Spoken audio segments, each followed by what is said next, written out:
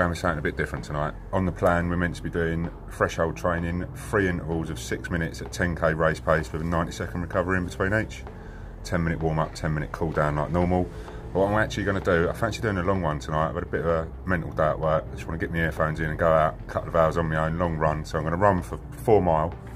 Then I'm going to go ahead and do this intervals.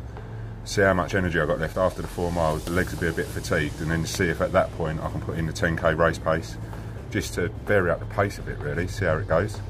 And then whatever's left distance wise to run back home. I'm reckoning I'm going to do about 10 miles all in all tonight, so it should be a good one. With the diabetes, I turned my pump down an hour ago, so just a 10% basal running, same as always with me. That seems to work, so I don't really mess about with that. 10% trickle of insulin going in me all the time, just to keep things ticking along. 20 minutes ago took 4 glucose tablets, got my blood sugars up a bit. As right now, I'm not too sure where I'm at. Not bad though.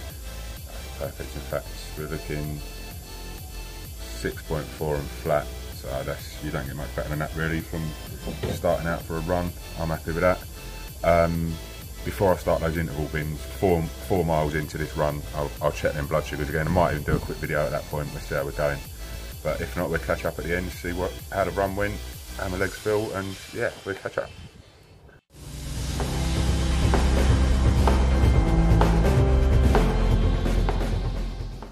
So we're 3 miles in, it's about third distance I guess. I've took that faster than I wanted to be fair. I was sort of doing it 5 minute 30 kilometres, which is 9 minute miles. Too quick for a gentle warm-up run, but it is what it is.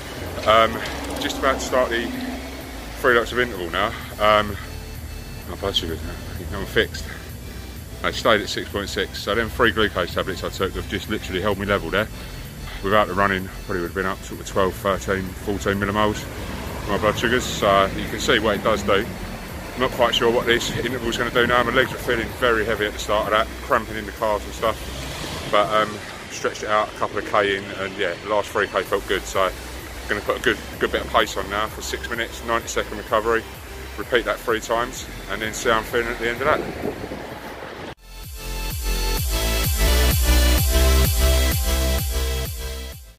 Okay, so that's the end of the intervals. 3 lots of 6 minutes, sort of at 10k pace, which was pretty hard to be fair. After running sort of 5k to start with, it was to get out the legs a bit. Started to shine the blood sugars a little bit, only dropped down 1 millimole. We're sort of, now we are now about 9k into this run. I'm going to take an energy gel now when I finish this bit of the video, mainly because I normally take one at 10k anyway, so I've already stopped. I might as well take the energy gel now, push on, and see this run out. I think I'm probably going to end up doing 10 miles here tonight, which is 16k, which is good. But this last bit, last 7k, I'm literally just going to jog it home, nice and steady, nothing hard. Let's see how we get on.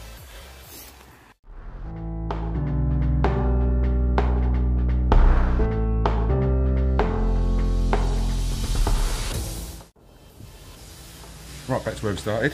10 miles later though, nice little 10 mile loop tonight. It was only meant to be interval stuff, but I fancied a long one tonight. Mentally, I just needed to go out a couple of hours on my own, earphones in, clear my head a bit. Running's awesome for doing that. So yeah, we've done 5k, checked in there. Then we've done these intervals, sort of 3 lots of 6 minutes at the 10k race pace, which is pretty high intensity, with a 90-second break in between each little section there. Did that.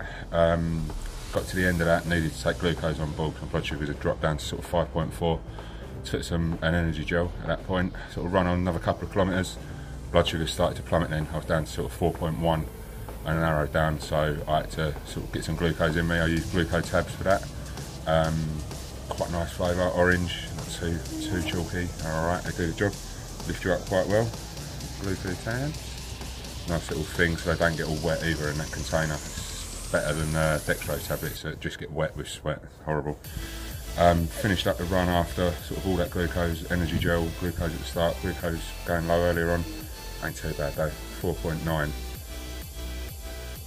If it ever gets itself in focus, there you go, 4.9 and flat. But I do know if I don't keep my temporary basal on this evening, probably right through till 2, 3 in the morning, I will go low at some point there. I took a lot out myself tonight, worked hard at that.